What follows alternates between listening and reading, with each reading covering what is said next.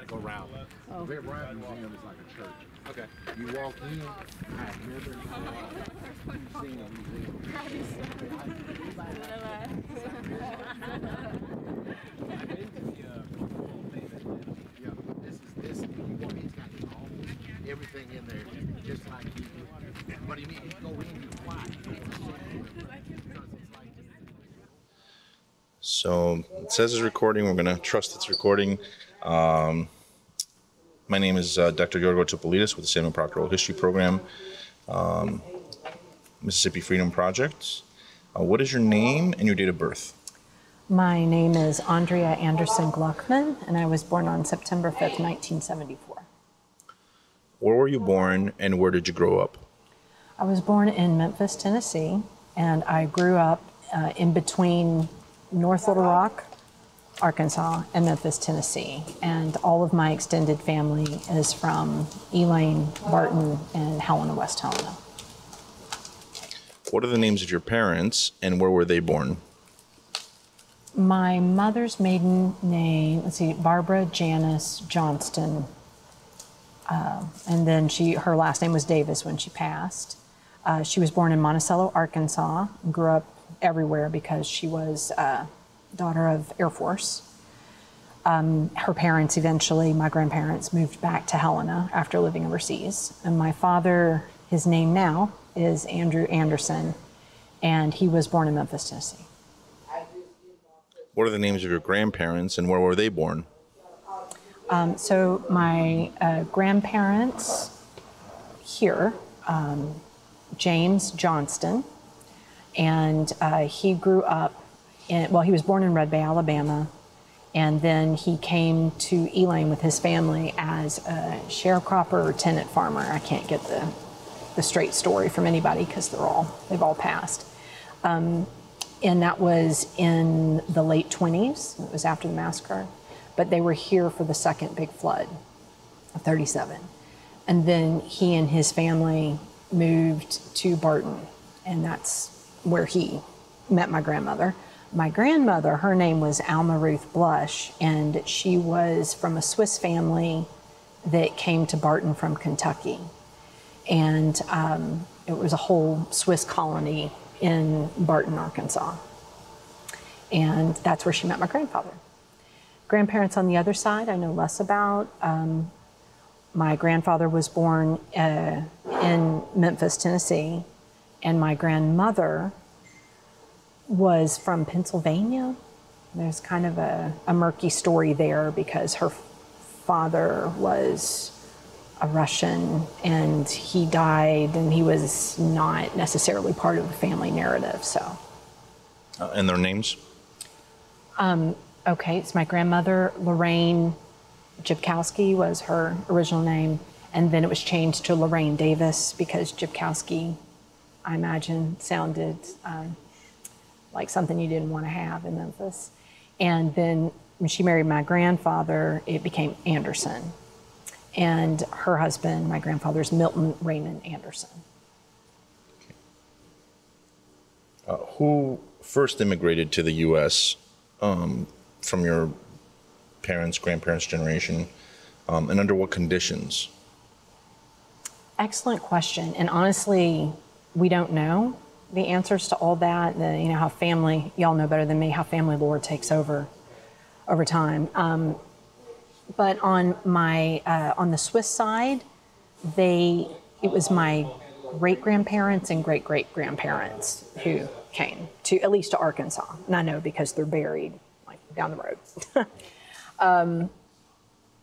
My grandfather, the sharecropper / tenant farmers from Alabama originally, it's a great-great-grandparent who had immigrated from somewhere, England, Ireland, Scotland, nobody knows, nobody really cared.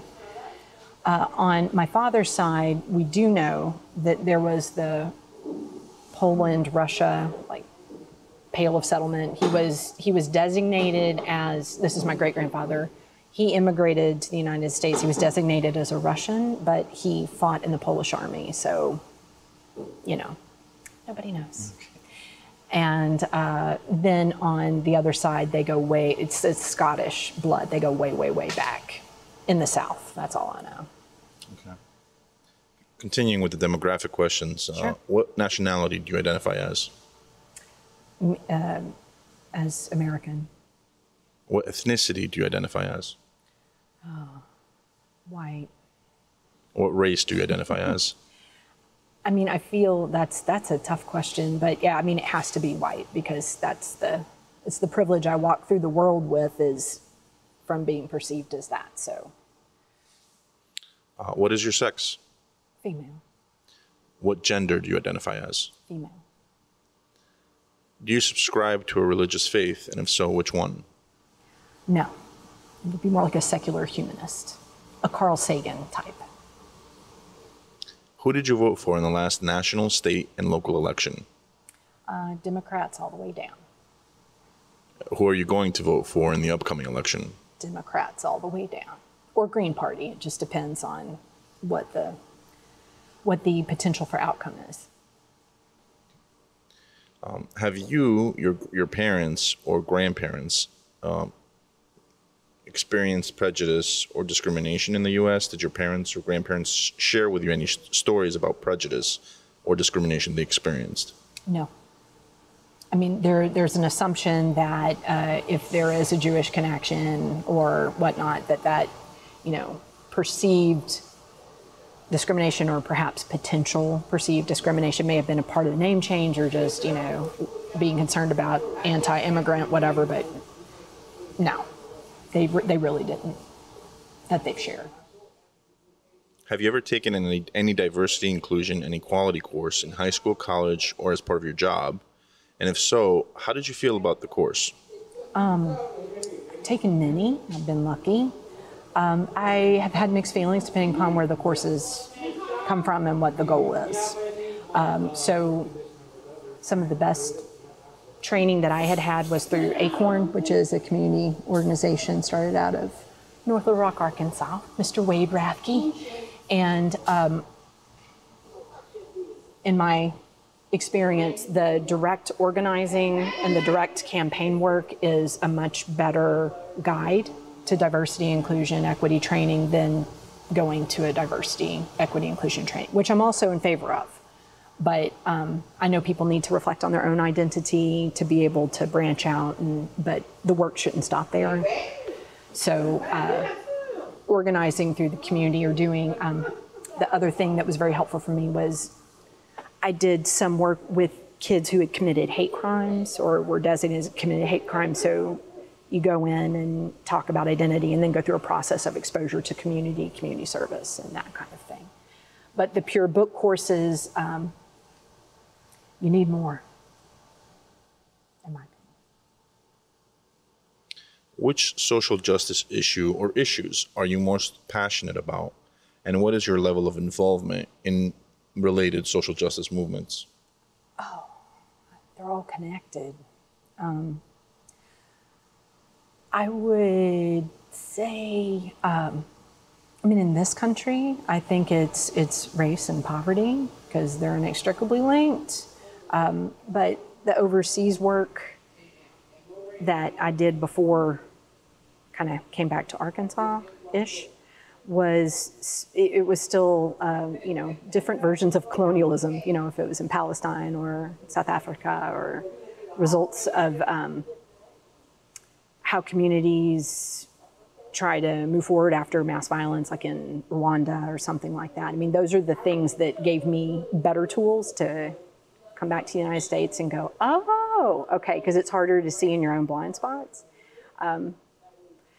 It comes back to access to resources and race and discrimination, I say would be the big pot, but that also has to include gender. I mean, it's all related. It's just on, I think, where you start and where you have the most leverage to begin. And I'd say I'm as involved as I know how to be right now, and that is through career and art and whatever, but I mean, there's always more to do. I'm learning. How did you learn about these issues, and who inspired or supported you to get involved? Well, this is going to sound kind of weird. My best friend growing up in Arkansas was Palestinian. And there are Palestinian communities everywhere, just like, there are Jewish communities everywhere. And, there are just certain populations that are really sprinkled throughout the world. And there is a community in Little Rock. And I think I learned, or was able to learn more about what was happening to Palestinians, even though I didn't understand it at the time, and was able to later extrapolate what, land theft and extraction of resources and exclusion from power structures and all that, how that manifested in a deeper way here. But I grew up here, so how can, you can't not see what's happening around you. But the international piece, I think, helped me gain a little bit more depth and gave me other entry points into it, because I was very active in the peace and justice community, like in high school, whatever, here in Little Rock, the Iraq War, protesting against the Iraq War. But the Palestinian and a number of different Arab folks in Arkansas really helped me. And then, of course, opened me up to where my family's from. Where did you come into contact with the Palestinian community? School. It's kismet. It just happened to be, it's this amazing family, and there's still, a lot of them are still here, the Abdeens, and they're from Hebron. And for a period of time, my friend moved back to Jerusalem. When you say here, where do you mean? Where do they live? Oh, yeah, I'm sorry, Little Rock. But not just Little Rock. That's just where this group of brothers, and then they, married and had families and whatever. But yeah, it happenstance. Have family members of yours, like your parents, as far as you know, aunts, uncles, if you have sisters or brothers as well, have they participated in any social justice movements, organizations, or protests? And if so, what did they share with you about their experience, and how did it make you feel? Sure. I've learned to see how progressive they were in their time now that I'm older. So yes, my mother, father, and sister, my parents are divorced, so it was a different set of experiences with each. But, I think my father was progressive in a number of ways, but he was not the kind who was going to sit down with you and be like, hey, I'm going to tell you about history and I'm going to tell you how messed up this is. It was much more of a, who he hung out with, what was important to him, what he talked about. He was a counselor in a prison. So it was like, I felt like it was all this anecdotal stuff, but hugely impactful. And my mom was, it was complicated because she was the daughter of this Air Force, was very patriotic, but was the most progressive person to this day that I had ever known. But the way she talked about it was really different. And somebody who was not from here talking to her would be like, ooh, flag waving white lady, and I hear that. But there are a lot of people in the South, everywhere, that are radically progressive, but you have to know the language and you have to pay attention, and you got to tap into it. So I think it took me a while. But yeah, we went to protest together, but it was after I was older. She's passed now, but the Roe v. Wade piece would kill her. January 6th would have killed her had she not already passed. So definitely influence. A lot of it was just subterranean. And my sister is also very involved, but she has a different entry point because she is trying to change things from being parts of institutions, whereas I'm kind of like outside going, hey, it's really messed up. Why don't we change it? But she's, worked for the government and worked for the Defense Department. So she has a different way of trying to get at the same outcome. Have you been involved in any way in supporting members of any of the following social groups, whether it be African Americans, Black Americans, Latinos, Yep. Indigenous peoples, Yep. Asian Americans, women, members of the LGBTQ community? All of the above. Can you talk about that experience? Yeah, I mean, there are multiple ways to support, and I think one of the difficulties, because I have children now, and when kids want to think about agency and what they can do, and so I've had to think more about what does it mean to, be an ally or to be a supporter of an organization, and money is essential if you have it, whatever little pocket of privilege you have. But, it needs to be more substantial. It needs to be in your lifestyle. It needs to be in how you spend your own money, how you raise your family. So, I don't see it as like an outside, I support these groups. I try to live that way. And when I know better, like Miss Maya Angelou said, when you know better, you do better. And when you learn about what certain companies are doing, then you say, okay, I'm going to participate or I'm not going to participate. And you take your kids to protest with you, and you do what you can in your days. It can't be separate from how you're living your life. And it applies equally. So if you're going to support LGBTQ, you got to support Indigenous Americans. And if you're going to support Black Americans, you need to be able to go over and support Latinx communities. I just realized that I had two more demographic questions for you, and one is what is your level of education, and then what is your occupation? I have a master's degree, so that's the highest as I got, and my occupation now. I mean, I was a political analyst, so that's what I studied to be, and I worked in the Middle East for quite a while, and then I had babies, and that changes everything for a woman, because you can't get back in where you were, and especially in political analysis. So I went to teaching because at least there's, a piece of the cliff that you can hang on to during your period trying to take care of your family. So now it's a patchwork. It is, I've finally been able to become an artist and be able to support myself to some extent through that, but that's on next to impossible. So I would say photographer, artist, but I do a lot of work in New York now with art installations, and it's all social justice focused, and we've been able to get funding. But I still teach, and I homeschooled my children for quite a while, and that took up quite a bit of energy. Well worth it. What was your master's in? It was in theological studies and political science. So it was the Harvard Divinity School and the JFK School of Government. But it was mostly looking at how Islamic governments function or don't function, what role does religion play, but kind of backing up and like how do people try to manifest what's important to them in belief systems? Because if you grow up here, you can't get away from, because I'm not religious, I haven't told you that. But you cannot get away from it. And so in order to not be a hateful human being, that's why I studied religion, because I was feeling overly saturated.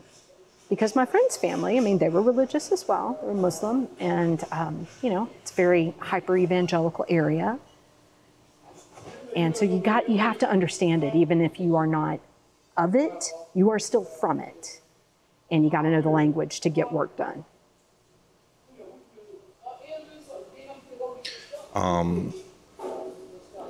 See, the next question is, how did your family respond to learning that you are an activist or advocate for social justice issues? They were fantastic, very supportive. I know that they, as parents are, because I'm just talking about my nuclear family, had concerns. And we're nervous at times because the activism is also international. And so it's, harder if you're overseas to try to get to your kids, but very supportive. And I think it's probably irritating at times, but, kind of self-righteous young person stuff that you go through, but have continued to be supportive. How did they express that support to you? By not giving me a hard time, I think is probably the most I could ask for.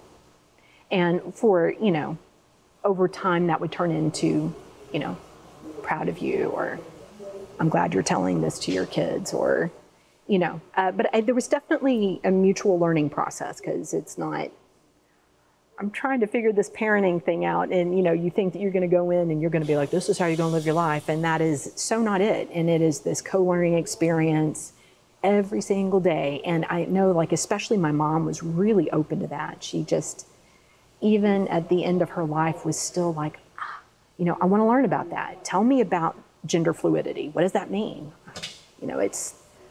That's my aspiration, is that I'm able to maintain that too. Are you a member or financial supporter of any social justice or advocacy organization? Mm-hmm. If so, which one, and what motivated you to become a member or supporter? Sure. It sounds, I don't want to sound whatever, but there were a bunch. And some of the one, it depends on, I'm able to be supportive at this point. So I tend to kind of float on what I think needs the most attention at the moment, or where the help might be most helpful. So right now, obviously a lot of money to Planned Parenthood and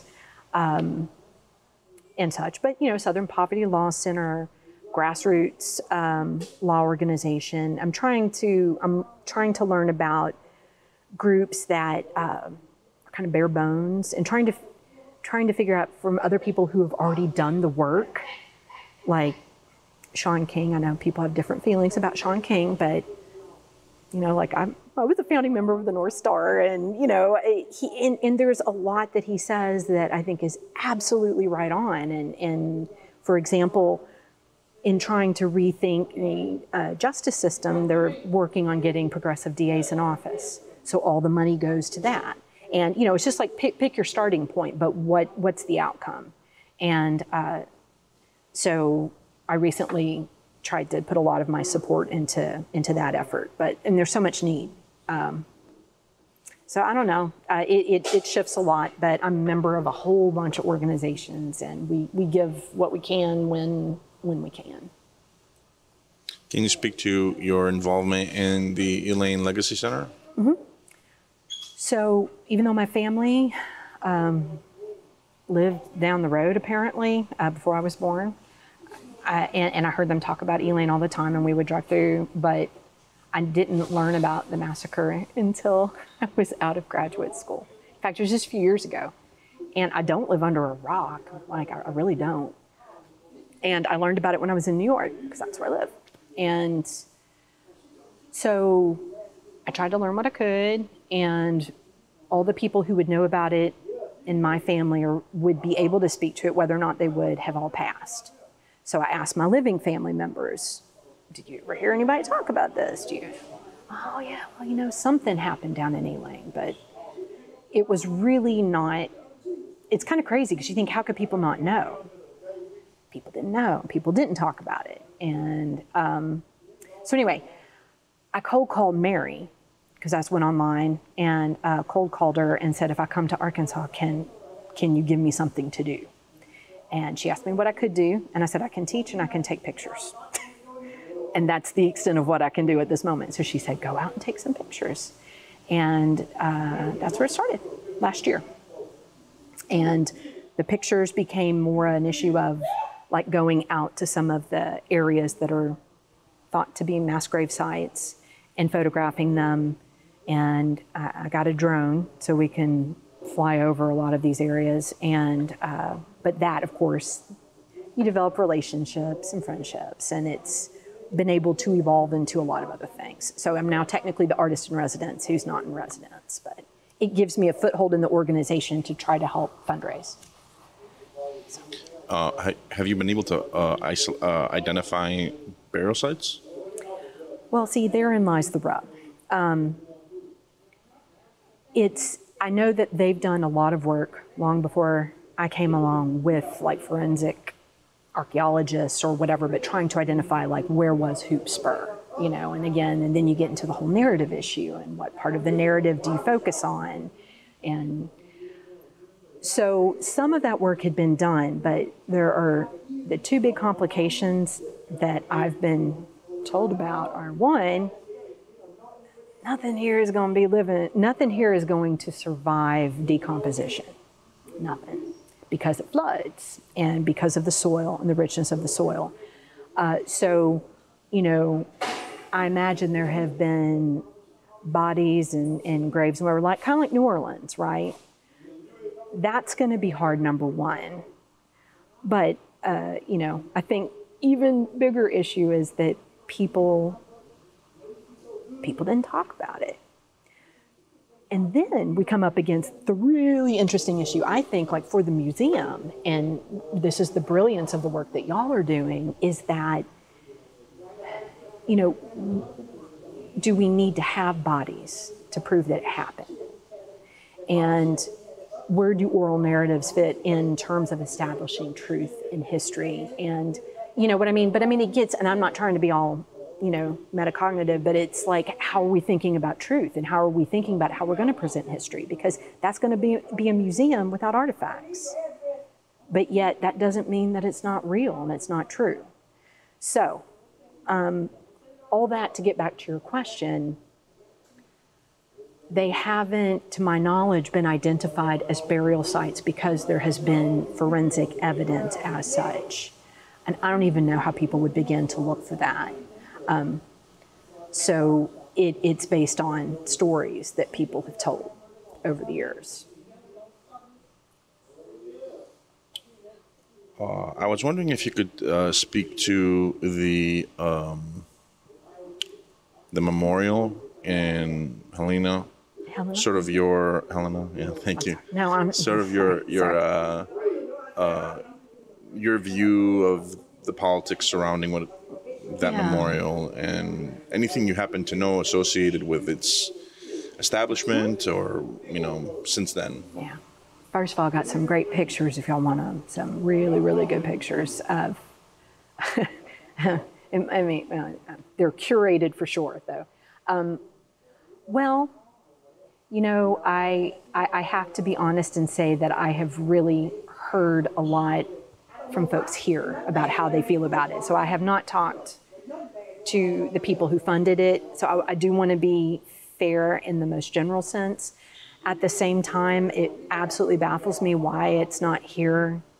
And just being the nudnik that I am, like, why, you know, just wishing that money could have been put into the living memorial of Elaine. I mean, y'all have been downtown. So it seems, I'm not trying to be crass, but it feels, you know, feels performative and huge investment. And that doesn't mean that it's not okay, and that it's not, like, the fact that it's done is important. When I've talked about the memorial, like with high school kids back in New York, they're like, yeah, but that doesn't mean that you shouldn't memorialize it. And I was like, yeah, I mean, that's true. But then, like, are you allowing people to appropriate the mourning process and the grieving process too? Because have y'all heard about the tree? You heard about the willow tree? No. Oh no, that's a whole different tree. Could you speak to that?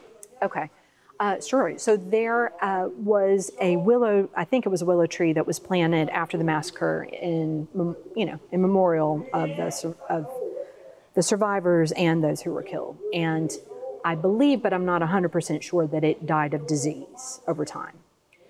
There was another one planted, and fairly recently, and it was cut down purely just in the middle of the night, a few months after it had been planted. What year was this? I think it was 2019. We'd have to ask James, but he has pictures. And so another one was planted. But I mean, there are, I don't want to speak out of turn because I don't know what Miss Mary has shared, but you know, the building was set on fire here too, after the sign went up. And in both instances, from what I have heard, the law enforcement response was, oh, it's just kids, you know, it's just kids. So you can take that where you will. I wasn't here for it, but you know, there are, I would imagine, plenty of folks, not necessarily even in Elaine, maybe in Elaine, but in surrounding areas who this is a threat. this project is a threat. Y'all coming in is a threat. Me coming back in is a threat. And, you know, it echoes a lot of, I think, what we've seen in the country writ large over the past 8 years, of this, you know, great feeling of being displaced and of things changing, and, you know. So yeah, y'all can see it right up there. But there is a new tree, and it's beautiful, and we're hoping that it will survive. That's why it's a symbol of the museum. Were you at the breaking of ground for the memorial? Were you at the ceremony when it was? No, I was not. I was not. I have been many times since, and it looks like, I mean, I'm not a geologist, but there's something going on with that stone, and it's like it's leaking. But I wanted to photograph it before it changed, if it does change.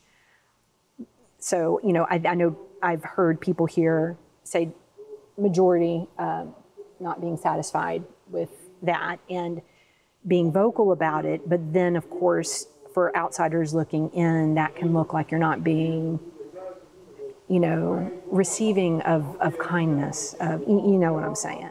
So it's complicated, but you can appreciate that. And then there are other people who are fine with it being there. Some people who don't care, but just saying it's a lot of money that if one has, you know, I mean, it's not my money, so I can't say. What protests have you participated in, and can you speak to your experience? Oh, good Lord. How much time you got? If you could provide some anecdotes. Okay. In the United States? And abroad. Okay. I would say, I mean, the biggest ones have typically been for me in 3 categories, and that would be Black Lives Matter and what came before. So much came before. The, you know, pro-choice, pro-woman, please let me live, and anti-war have been like the 3 big categories, but it's been in, you know, many different places. And I think I probably run the gamut, like a lot of people my age, of emotions with it, that you have to have an outlet, and you have to have camaraderie, especially when you're younger. But that runs dry pretty quickly. And you start trying to think about how else you can invest your energy, but I still think protest is extremely important. I am a student of the Saul Alinsky, you know, Saul Alinsky, you know, and the direct organizing and take it to the leaders. And so I know how important that is, and how important you got to have elders, and I'm getting to be one, in, you know, out there, not just, you know, kids. That's so important, and we got to learn from them, but they need to see us represented out there too, or me, I'll speak for myself, represented out there. But it gets harder, you know. You know, an ideal situation, because you want to protest to make a point, but then to have a conversation, I think it has to be a different format. Were you a participant in any protests here in Helena about the monument? Were there any protests here about the monument? That's a great question. I don't know, because I left Arkansas when I was 17, and I've always come back. But, well, actually, it's not true. I went to college here. I feel like I left then, but I mean, I would imagine. I know that even from friends and family and whatever in Little Rock, and who were community organizing, talked about stuff that was happening. But these folks would know, not me. Growing up as a child here, were you ever told any stories about the massacre from white people? Nada. But, I mean, I didn't learn about it till I was much older, too.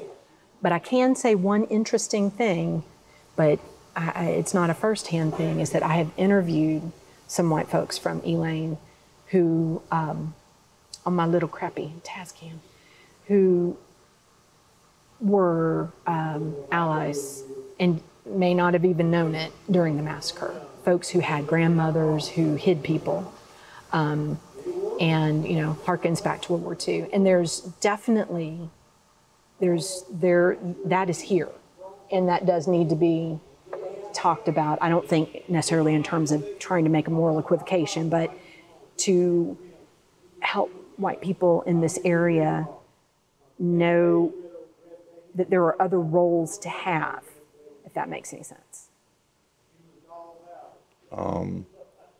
Have you ever witnessed any violence at a protest or rally? Oh, yeah. If so, can you describe what happened and how you felt? I was pissed. You know, get scared, get angry. You don't know what to do. Mostly from law enforcement, but I mean also counter-protesters. And the ones that tend to freak me out the most are the white supremacists. Any anecdotes? None that I can share.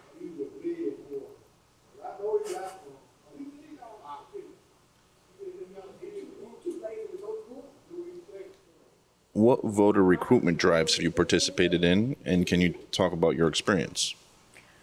So, gosh, that's a really important thing, and I haven't done that in a lot of years, but we did, especially through ACORN, they did a ton on registering to vote, civic education, but also trying to get felons the right to vote again.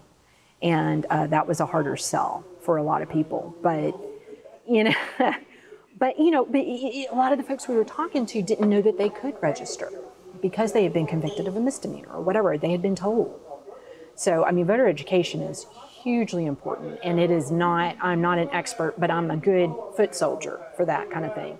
So I got kicked out of hundreds of parking lots in public areas for petitioning and asking questions. But I mean, there are organizations out there who really know what they're doing. So I just kind of, you don't need to reinvent the wheel. You just find one of the organizations and do the footwork. In your view, what is white supremacy?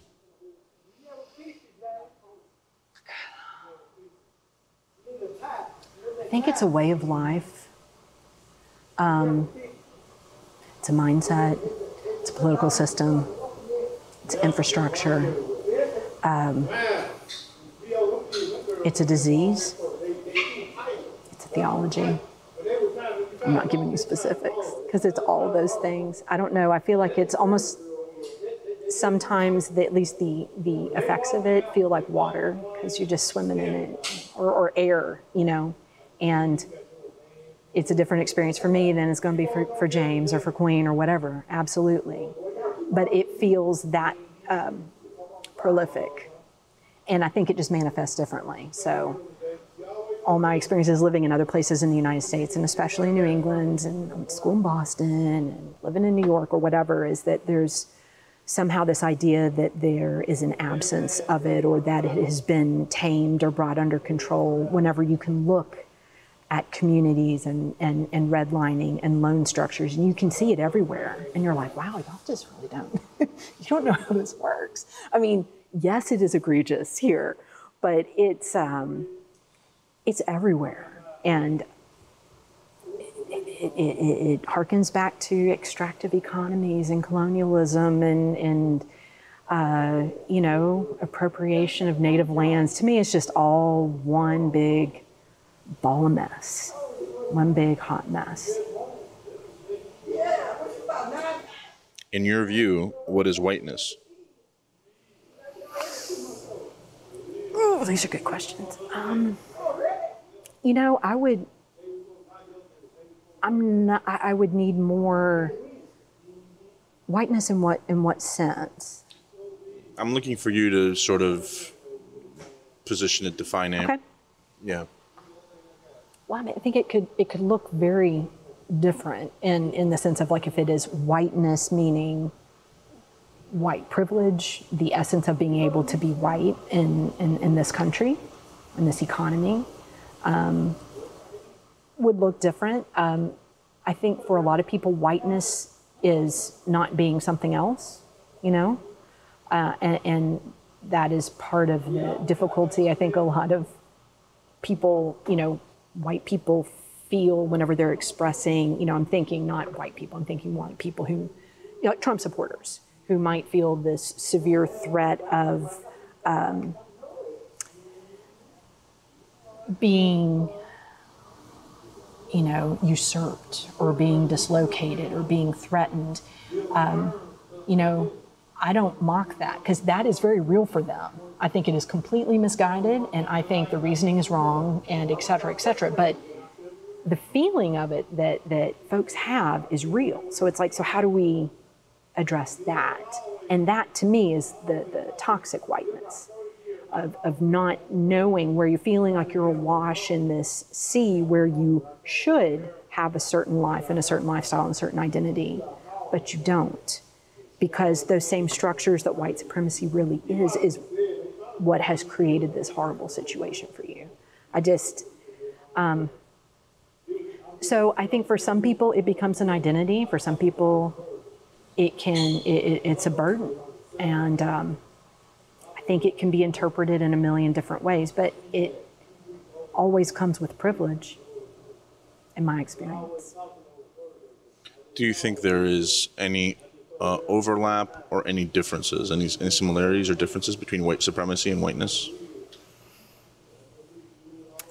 Well, I'm sure there are tons of overlaps. I don't know that I would say it was an exact, like you could juxtapose them exactly, although that may be the case sometimes.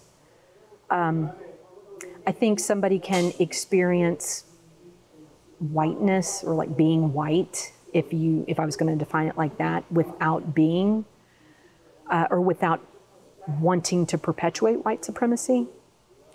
But I mean, if you're white or perceived as white in a white supremacist culture, maybe the overlap is a lot more than I would want. I mean, that anybody would want to believe. Honestly, it's a really good question. I don't know. What advice would you give individuals who self-identify or can be externally categorized as white regarding participation in social justice movements, organizations, or protests? Use your privilege. Use every bit of it, whatever that means. And for a lot of years, I think I was fighting the fact that I had that privilege, because I knew it wasn't right that I had it just for that, but I guess I wasn't mature enough yet to really, I needed to evolve beyond that to say, all right, get over yourself. Now you have to be able to use that. Use your educational opportunity, use your contacts, use your networks, use all those things that may or may not have been directly linked to being white, but certainly have been elevated because you are. And don't do it to go and save the day. You go and you amplify the work that's being done. And so, like, I knew with Elaine, I did not need to come in and be like, oh, the prodigal daughter, none of that BS. They know what they're doing. We need to amplify it, and we need to be able to make connections to resources, because systemically, historically, institutionally, people haven't been allowed that privilege. So yeah, use your privilege and don't stop. You're gonna be old like me, you still gotta be out there. Is there anything else you would like to add that we did not discuss?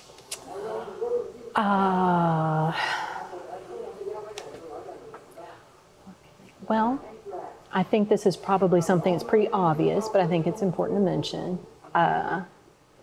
is that one of the things that was really imperative for me to really evolve and to get to where I am now, and I still have a lot of growing to do, is like we were talking about, the international piece, being able to look at social justice or the importance of civic institutions, civil society, institutional oppression, whatever it is, and honestly be able to extrapolate that. It's hugely important. And like for me, I kind of did it backwards, because things aren't right and you don't have the language for it, you don't have the whatever for it, and then I was able to be in other situations and go, holy shit, this is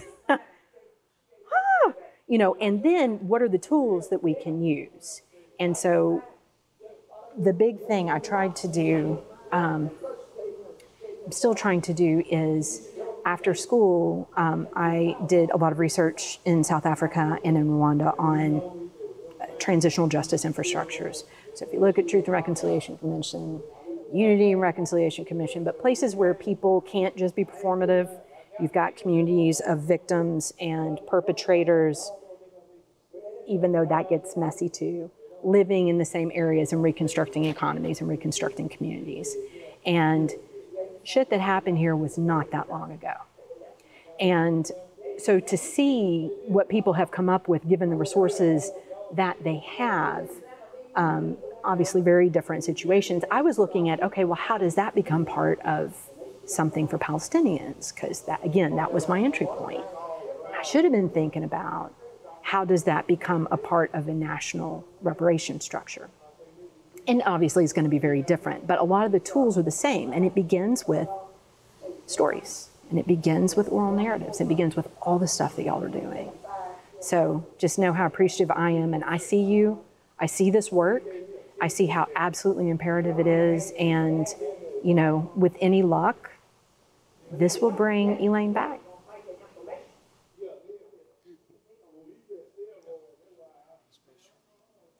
This is Sebastiano Cocco, and so I have a question that came up in my mind. So obviously we're in Elaine, Arkansas, and we're in a place where, you know, when you look at a lot of opportunity, very lacking, et cetera, and so it's tough enough to keep people in, let alone bring more people in.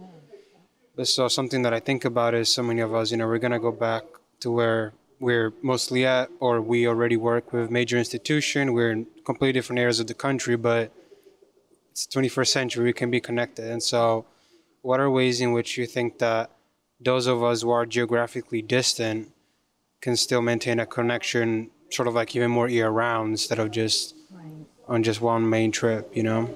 That is a fantastic question. You all are an impressive set. Well, there are lots of ways, I'm sure, and I have to say that James and Mary, and I mean, obviously Paul and Nan, I mean, it's a good team of, there's already a brain trust who's working to think about all the different possibilities of staying connected, and that's a struggle that I have. Like, I got to go back to New York day after tomorrow, so it's, but a few quick things. One is, you need to know what you've got to offer. And as, you know, the expert that you are, as the program that you are, and like whatever skill set you have. And, you know, it's one of the things that I'm learning to do is to go into places and say, hey, okay, I can do these 5 things, and I'm just gonna go and do it unless you tell me to do something else. Because it's like, my crazy analogy, it's like when you have a baby and people come up, what can I do? Or somebody's passed and what can I do? No, you need to go in and say, here, this is an idea we have, what do you think?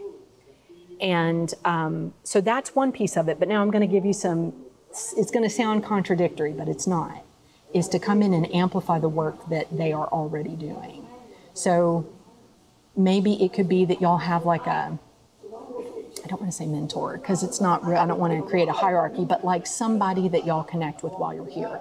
Maybe one group is attached to James, one group is attached to Queen or to Kenny, who does the vacant lot farming or whatever, but somebody that you keep up with. And I try to keep up with all of them because I've really grown to love them and their families. But to have like that one connection and just check in. Relationships take time, and you're gonna, and I know you know this because you're the expert, but you will get a very different interview and a very different narrative once you craft that relationship.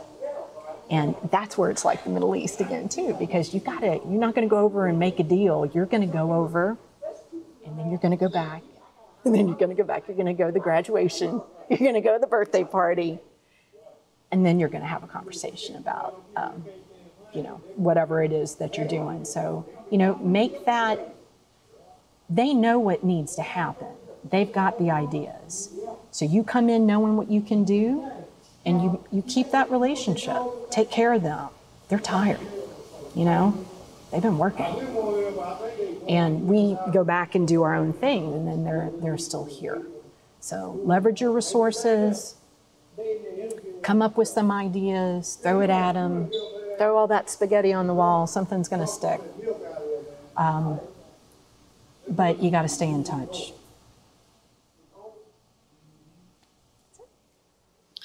I'd like to thank you for your willingness to participate and for sharing this time and space with us. I'm going to go ahead and conclude the interview at this point. You gotta go around. Bear Bryant Museum is like a church. Okay. You walk in, I've never seen a museum. I've been to the Cocco